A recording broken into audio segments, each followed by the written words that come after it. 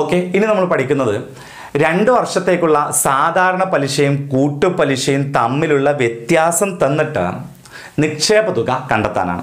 നമ്മൾ നേരത്തെ ഒരു സമവാക്യം പഠിച്ചിട്ടുണ്ട്.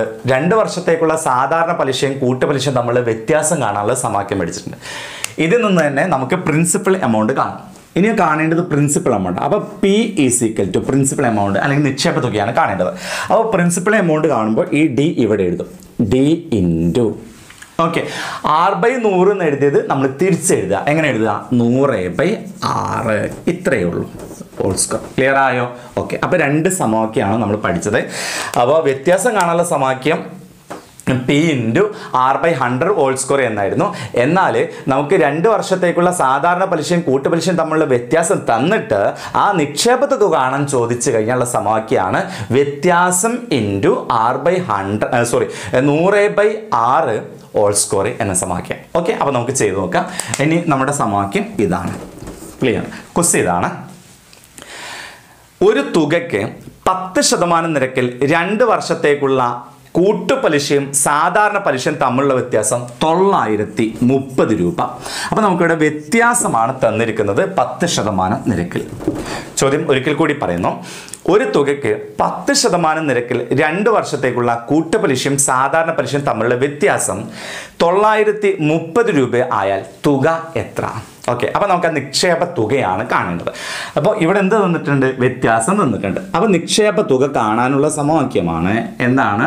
വ്യത്യാസം ഇൻറ്റു ഇവിടെ വ്യത്യാസം 930 ഇൻറ്റു എന്താണ്? 100/6 അല്ലേ? 100/6 എന്ന് പറഞ്ഞാൽ റേറ്റ് ഓഫ് ഇൻട്രസ്റ്റ് അല്ലെങ്കിൽ പലിശ നിരക്ക്. അത് എത്രയാണ്? 10% അല്ലേ? 10 ഇൻറ്റു എത്ര ഉണ്ട്? അത് 2 പ്രാവശ്യം ഗുണിക്കണം. 100/10. 100/10. ക്ലിയർ അല്ലേ? ഇനി ഈ ഒരു 0 ഈ ഒരു 0 നമുക്ക് വെട്ടാം.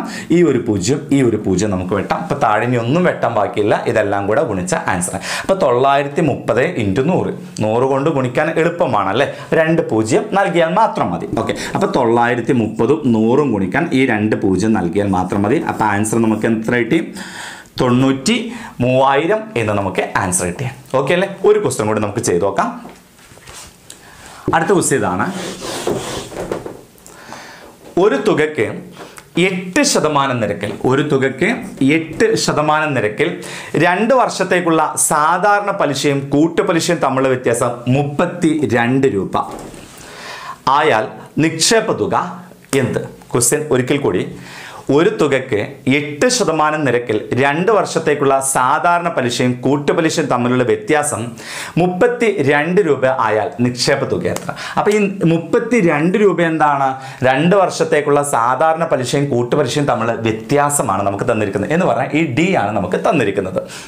8% എന്ന് പറയുന്നത് റേറ്റ് ഓഫ് ഇൻട്രസ്റ്റ്, അതായത് ഇത് അല്ലെ പലിശ നിരക്ക് തന്നിട്ടുണ്ട്. കാണേണ്ടത് പ്രിൻസിപ്പൽ എമൗണ്ട് നിക്ഷേപ തുക. ഓക്കെ, അപ്പോൾ നിക്ഷേപ തുക കാണാൻ എന്താ ചെയ്യേണ്ടത്? ആദ്യം D എന്ന് പറഞ്ഞാൽ വ്യത്യാസം, അത് 32 ഇൻറ്റു 100/6.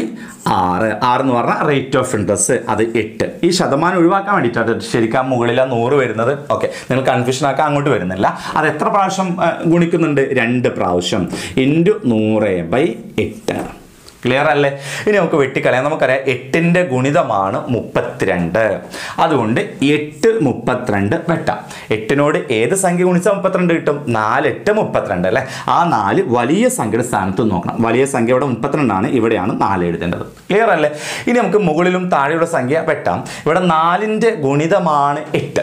അതുകൊണ്ട് 4ഉം 8ഉം വെട്ടാം.